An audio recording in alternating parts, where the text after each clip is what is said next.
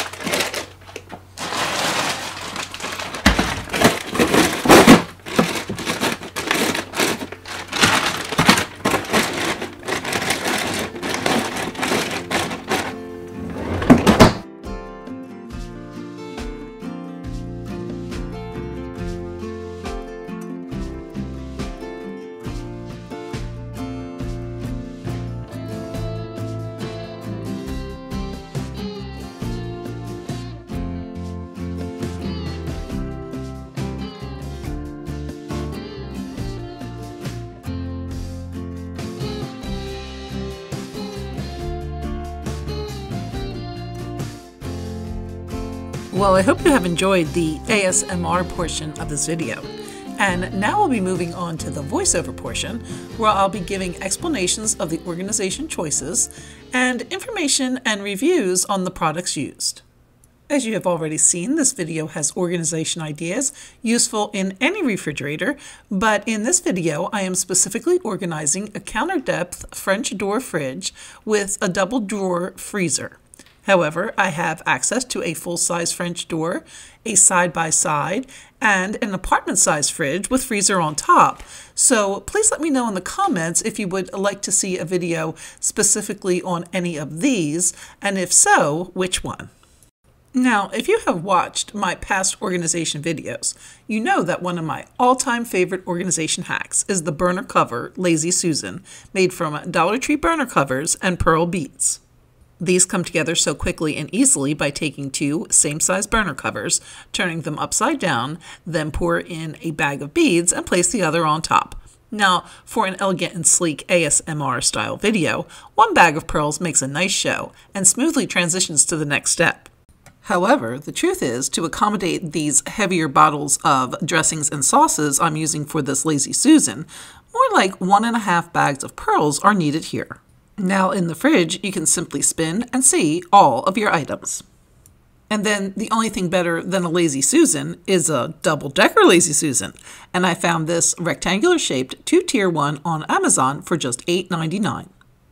The Lazy Susan does come with 4 metal risers. However, I found that these sat way too high for my fridge, so I replaced the metal risers with 4 wood dowels cut to size. With the shorter risers, I was then able to fit items on the top shelf. I loaded mine up with the heavy jars of preserves and jams and peppers and salsas and other sauces. And at first, I found that the double-decker Lazy Susan worked just great, easily gliding around to fill and access the other areas of the tray. It can slide both left and right and turn completely around so you can see the back of the shelf to easily see what's back there. In the fridge, it turns without hitting the side wall or the items on the other side of the shelf. Awesome, right? However, after about a week, it came off the track. I was able to easily fix it and get it back in place. But when I put it back, I didn't load it up with all those heavy jars, opting instead for some lighter weight items like yogurt and not so many jars. And now it works just fine. Next, on to one of the best values of this video, and that is this 8-piece set from Walmart online.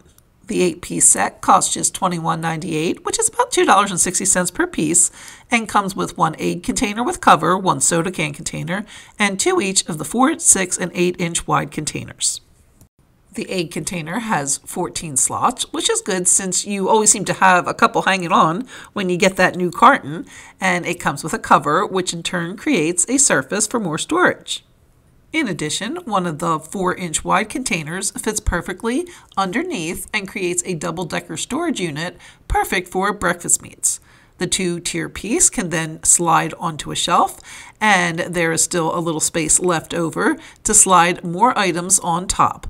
Now, yogurt does make a great option here for an ASMR style video, but in real life, yogurt would not be very practical since that would require removing each yogurt to get to the eggs. So a much better fit here would be leftovers or tomorrow's lunch, or another one-piece item that is much easier to move.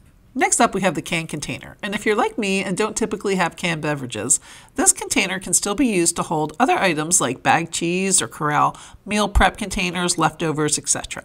In addition, these containers work great in the pantry, in closets, and even drawers for small items or to keep file-folded items neat and tidy.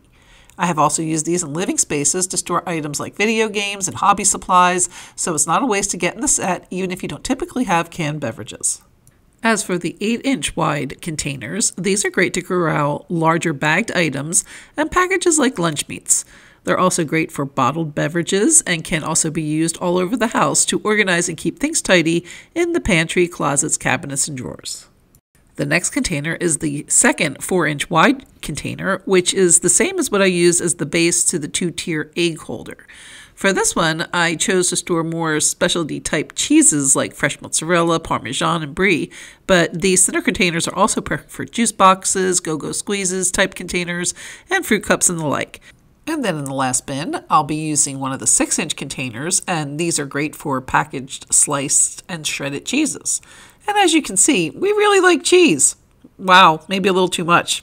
Anywho, what I really want to explain here is that depending on the length of the bin and the depth of your refrigerator, more often than not, you will have space behind your organizing bins to store surplus items or maybe items you don't use as much but still need to refrigerate. For example, maybe you bought some butter on sale or purchased in a big club pack at Sam's or Costco. You can store it behind your bin, but just don't forget you have the supply back there, then place your bin back in front. I don't know about you, but I never seem to have enough room in my crisper drawers, so I found these stackable bins on Amazon that come in a pack of 8 for $18.99, which work out to be about $2.36 a bin. Now, in my attempt to make these bins as much like a crisper as possible, I purchased some of these Produce Saver ethylene gas absorbers from Amazon, and then attached them to the sides of each bin using my favorite double-sided tape, also from Amazon. If you watch my channel, you know I absolutely love this stuff, and much like the old lady from the Frank's Red Hot Sauce commercial, I put that on everything. Next, in an attempt to better control the humidity inside the bins, I decided to try these Blue Apple veggie zip bags that have special vented bags and hydro liners which you wrap the produce in. Now, depending on the produce you're storing, you use the liners either wet or dry, and Blue Apple provides a complete listing on their website for every fruit and vegetable imaginable and how to properly store to maximize longevity. Since carrots require a wet liner, I went ahead and dunked the liner into the water and wringed it out. Blue Apple suggests storing vegetables unwashed, so I went ahead and wrapped the carrots straight from the bag in the damp cloth, then placed it in the specially vented bags. Now, a couple of things here. First, the hydro liners are made of a very thin, very much like paper towel material. Now, from looking at them, I can't tell if in fact they are made of some magical high-tech substance. But to me, they basically look and feel more importantly tear like paper towel. As for the bags, they basically look like very thin, oversized Ziploc bags with little slats cut in them. From the looks of things so far, I wasn't exactly inspired with confidence, but was willing to give them a try, especially since all of that bag crunching, water wringing, and paper folding makes for some great ASMR videos. But in practical application, I really was looking for a solution for my crisper drawer overflow and hoped that by using the bags, liners, and ethylene gas absorbers, I could potentially replicate conditions in the crisper drawers. And I'll let you know how I fared momentarily, but let's first finish up with the organization part. So I decided that these tricked out bins were going to house my carrots, celery, and scallions, leaving my veggie drawer for greens. To label the bins, I decided to use some Dollar Tree chalkboard clips and just my regular P-Touch labeler to create both name and date for the items that were packaged. From there, the mini boards can be clipped right onto the bin, then the bins stacked, which is what I love about these bins. However, there is something weird about these in that certain ones in the set are actually the bottom and certain ones are the tops. However, there's no indication to which one is which. So if you get these, make sure you do a few combinations to see which work which way. Then from there, the stack bins can be placed on a shelf, taking advantage of that vertical space above, plus the fact that the bins do have openings along the sides helps the airflow so critical to enhancing the longevity of your produce. But now the answer to the question many of you are probably asking, and that is, do these bags really work? And the answer is a definite yes, but with a couple of caveats. First, I only did one straight up a scientific method type test with a control group, etc., taking heads of lettuce from the same Sam's Club pack and wrapping 2 in the bags with a liner and leaving 2 in the original packaging, then placing both in the crisper drawer. As you can see, after more than 2 weeks, the ones in the veggie bags with liners fared much better than the ones left in the original packaging. These all came from the exact same multi-pack bag from Sam's Club, purchased at the same time, with all of them being stored in the crisper drawer. So I can say with 100% certainty that the bags work great for the lettuce, keeping them fresh and edible, while the store packaging turned brown and kind of rotted out. Now, in addition to my first caveat that I didn't do a full-blown test with a control group, etc., on the other produce types, my second caveat is that just in the casual observation of those other types, And I may be totally wrong here, but it does seem as though some of the other ones didn't fare so well. So more on that later. Okay, so as I mentioned earlier, I really love these Dollar Tree Lazy Susans. So when it came to organizing my pickles, olives, and fermented items, I decided to make another. Once again, to appeal to the flow and rhythm of the ASMR style video, I used only one bag of pearls in the video. However, to accommodate the weight of these heavier items, 1.5 bags of pearls is more appropriate.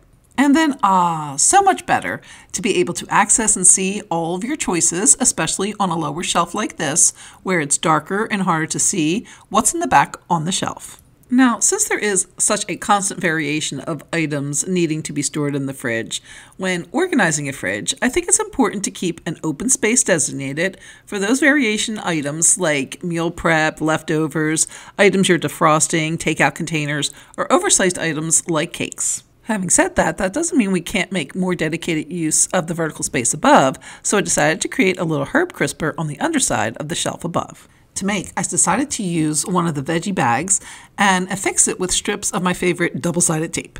Now, I could have used something more substantial here, like those resealable, reusable Ziploc bags or a plastic pocket folder from the Dollar Tree, but since I wanted to maintain the moisture, humidity, and breathability to help best preserve the herbs, I wanted the veggie bag option. And I have to say, the results have been great. Not only do I now have a designated out-of-the-way spot for items like my parsley and cilantro, but I find that they stay fresh way longer in my little makeshift herb nook. Now, since I didn't go for an official compare and contrast test with the herbs, I can only estimate, but I would say I was still clipping off of those herbs weeks after they normally go wilted and go bad. As for the space below, the plastic top to a long ago used disposable foil pan makes a great tray to hold fresh meats and items to defrost, and even larger items like a whole chicken fit nicely in the space. Okay, so now on to the actual crisper drawers, and I start here by fixing one of those ethylene gas absorbers from Amazon on the side with a double-sided tape. But honestly, I'm not sure if it had any effect. As previously mentioned, I'll be using the drawer to store my greens, and in our house we have pretty much veggie standbys. Lettuce, spinach, and broccoli are constants, and then we usually rotate out a special guest star veggie like a Brussels sprout or a zucchini, or like here, some asparagus. And I gave all the veggies the bag and liner treatment. And now we know the lettuce did great. Unfortunately, I can't say the same for the spinach and the broccoli.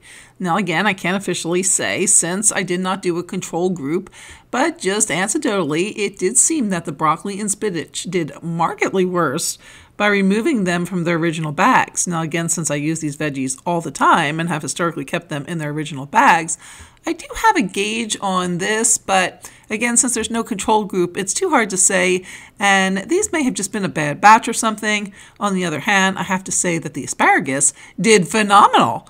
And you know how time flies, and I actually didn't end up using those for almost an entire month. And with the exception of the base of the stems, which had a little bit had to be cut off, which has to be done anyway, they were completely fresh and firm. Outstanding. As for the other crisper drawer, that was dedicated to fruits, and I did learn in my research for this video that you have to separate your fruits and vegetables since the ethylene gas emission is much higher for fruits, especially apples, and airflow is also important, so I removed the fruits from their bags and placed them in these wire baskets from Dollar Tree. To absorb the excess ethylene gas, I decided to try one of these blue apple absorbers, which are basically the same idea as the packet that I taped to the side in the other drawer. Now again, since I didn't do an actual day-by-day observation with a control group and all that stuff, it was really not fair for me to say definitively one way or another about the efficacy of either method. Having said that, in my casual observance, it did seem that both methods did add some life extension, nothing extraordinary like the asparagus or the lettuce, but maybe a few days longer than normal. Now, as for the baskets, they did fit nicely into the drawer, but there is some unused space vertically. So to take advantage of that, I took one of these Dollar Tree pencil boxes and added some surplus cheese sticks from a club-sized bag. Then I placed the box under the first basket, and this does make use of the unused space and keeps excess stowed away and not cluttering up the shelf space. There's also some available space on the side of the drawer, and so I thought, okay, how about some strawberries and grapes in the bags? Unfortunately, I have to say this was the worst application of these bags, as the strawberries and grapes didn't really do well at all. Now, having said that, those strawberries were awful actually. I got those through a Walmart pickup, which usually does a pretty good job choosing good veggies and fruits, but maybe they didn't have a lot to choose from or something because they were awful. And as for the grapes, well, they may have just been a victim of so much produce lately. I don't know about you, but I'm finding that so much fresh produce is actually much older when you buy it than it was in the past. And so things have gotten a much shorter shelf life. So even magical bags with magical liners can't really do much about that. Now, if you look at them, our crisper drawers have one more storage trick up their sleeves, and that is their flat fronts. The perfect place to attach these reusable Ziploc bags with strips of my all-time favorite double-sided tape. Told you, on everything. Now, as I mentioned earlier, this refrigerator is a counter-depth fridge. So there's only about an inch or two of space between the drawer front and the shelf on the fridge door when the door is shut. However, on your typical or standard fridge, which is actually like a full-size fridge, that space is about 3 or 4 inches and can accommodate much bigger pockets and even bins. But in this case, we can slide in some individual packs of cut veggies or fruit, and other items like maybe a Go-Gurt, like Go-Gurt packs or cheese sticks would also work. And then here is the full look at the main body of the organized fridge. Now onto the doors, and as you can see on the empty fridge, the placement of the shelves leaves a lot of wasted storage space in the areas made to accommodate taller items, but what in the world would be that tall that would need 17 inches of headspace? So enter the Walmart drawer organizer basket.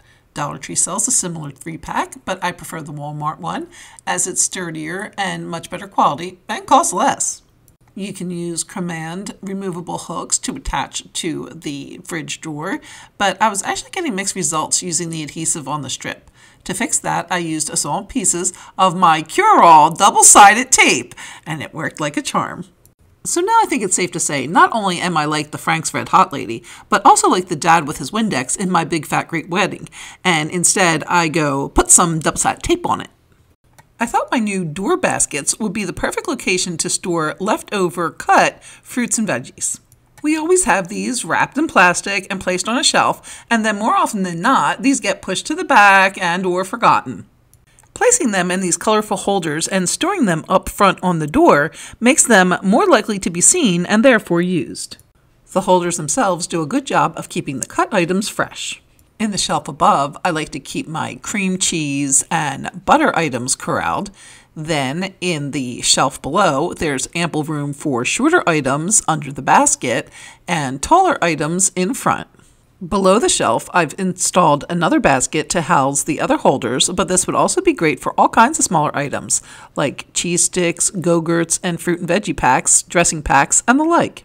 Then, even with the basket installed, there's ample room for large-sized beverages like half-gallon cartons and full-gallon jugs.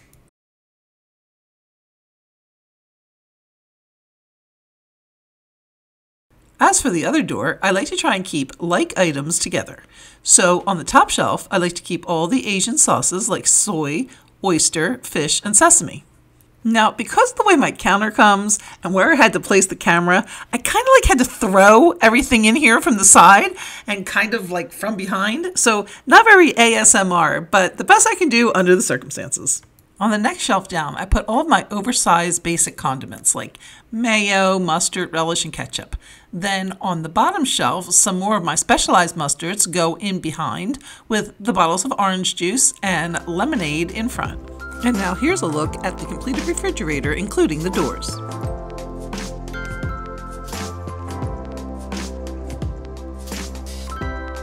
Now moving on to the freezer section. This fridge has one large pull-out drawer with 2 interior drawers. In the top drawer, I placed 2 of the 6-inch stackable bins from that 8-piece set from Amazon. And these 6-inch bins work great to organize a good majority of frozen food boxes, although many frozen food boxes will require an 8-inch bin. The second drawer is deeper, so I like to line the bottom with stocked surplus items, in this case non-bread, which does make the best pizzas, and tortilla. On top of those, I placed 2 of the locker bins from Dollar Tree, which can be easily removed when I want to get to my naan or the tortilla stash. Into those bins, I can place frozen meats that I picked up, as you can see on markdowns, and then a supply of frozen veggies on the other side. The placement of these 2 bins creates a deep middle section, which is perfect for oversized bags.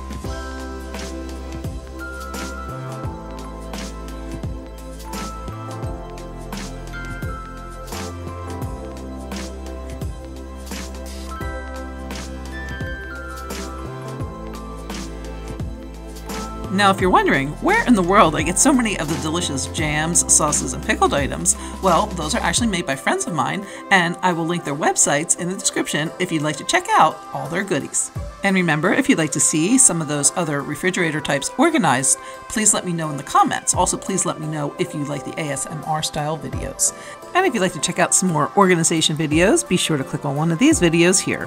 Thanks so much for watching, and we'll see you next time.